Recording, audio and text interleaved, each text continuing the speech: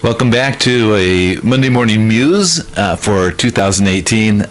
I'm back a lot sooner with these muses than I thought I was going to be. I'm Pastor Doug Bronner. I'm one of the pastors at Holy Cross Lutheran Church in Colorado Springs, Colorado. And I do these Monday Morning Muses. I've done them for, I don't know, over a year now, something like that. And I thought that I was going to be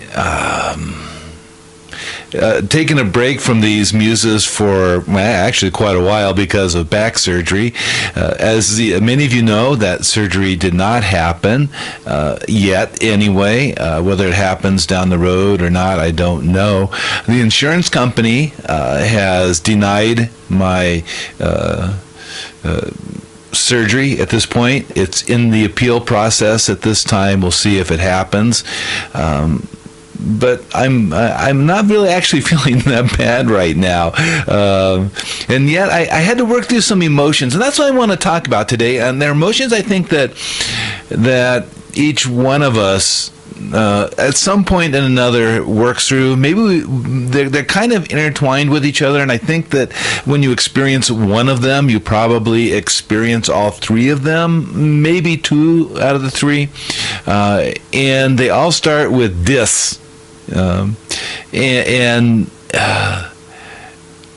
do we deal with it? How do we deal with discouragement and disheartened, being disheartened and disappointed?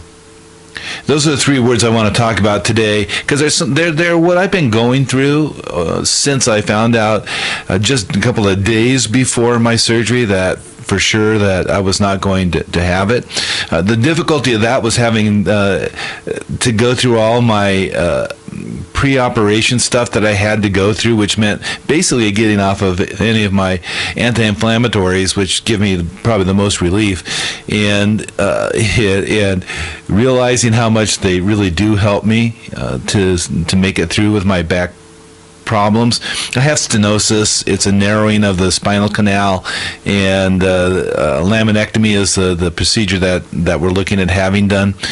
But I found that when I got the word from my surgeon's office, who is an amazing office, Colorado Springs Orthopedic Group, I'm just very, very impressed with not just my physician, but with the office staff that is there and how they've stayed on top of things and really advocated for me. And that's helped me to deal with actually these three words of discouraged and being disheartened and being disappointed. So let's start with discouraged. I know we can probably take these words in many different ways, but I want to focus in on with discouraged about the crushing of hope. You know, we can talk about living without courage. I mean, that's what I know the word suggests, but I think involved in this word is a crushing of a person's hope. And that's kind of what I was dealing with. See, I've been dealing with my back issues for about 4 years. I'm probably longer than that, but I'm having to address it more seriously over the last 4 years. And I had hoped that the surgery would not. I think I'm pretty realistic that it's not going to totally get rid of my pain. I'm always going to have some pain in my back, but it would have gotten rid of the pain in my legs. And the surgeon pretty much assured me that would go away. And I looked for it, and I was hoping that. And all of a sudden, I get the phone call, and it's like, okay, now I'm going to have to live with this pain in my legs the rest of my life. You know, I exaggerate, but that's where your mind goes, right? And there's something terrible about when our hope is crushed inside of us. And so where do we find hope again? And so I've had to redirect my hope in the midst of my surgery, or not having surgery. So that's discouraged. Disheartened deals with our spirit. So crushed hope and a crushed spirit. I think they're related to each other, but the spirit is the core of our being. And I don't know that I felt this as much as being discouraged, being disheartened, because I still, you know, we're not at the end of the process. And so in my spirit, my person, this core that God has created and made and fashioned and formed and redeemed and cares for has not been totally crushed yet, but yet there has been a wounding, probably more than anything, to my spirit thinking about a future that would mean, hey, this is a reality. You may not have the surgery. You may have to find ways of dealing with the pain, which there are ways of dealing with it. And be honest with you, I'm aware of many of them. Okay, I know that people want to give advice, but most of the advice I've heard from people now is advice I've already heard, and I appreciate that. I know people care about me, but I already kind of am aware of that kind of advice. But still, the crushing of my spirit, it's not quite there, but it has been wounded. And then the third of the dis words, so we've had discouraged and disheartened, is disappoint, and that's probably my biggest. And that is, our health plans are fairly decent that we have through the Lutheran Church Missouri Synod, and taking care of me for the most part, and my family for the most part. This is the first time where I have been rejected in something in healthcare in my life. And I know, as I've talked to other people, this is the way of the world right now. So I'm disappointed in the insurance company. I'm not disappointed in Concordia Health Plans. They funnel this out to my insurance company, which I'll leave unnamed. But I'm really disappointed in them because it feels like they don't really have my best interest in mind. And I become very cynical about where the money is going that the church is paying for my health benefits. Is it going to buy up more buildings, investing more stuff for the insurance company and not to my health care? I can't answer that question. I know they have their formulas that they have to work with, and because of that, we put this into appeal process. So anyway, I know I'm talking a lot about myself here, but I'm hoping that in talking about what I'm experiencing or have experienced in my recent history, it touches a chord with you, because there's probably something in your life where you have been discouraged, where your hope has been crushed, or maybe even, I think the deepest level of all is the disheartened, where our spirit, the core of our being, is crushed. Or maybe disappointed in what other people are doing. Maybe some of that disappointment isn't always fair on our part, but it's still something that we deal with.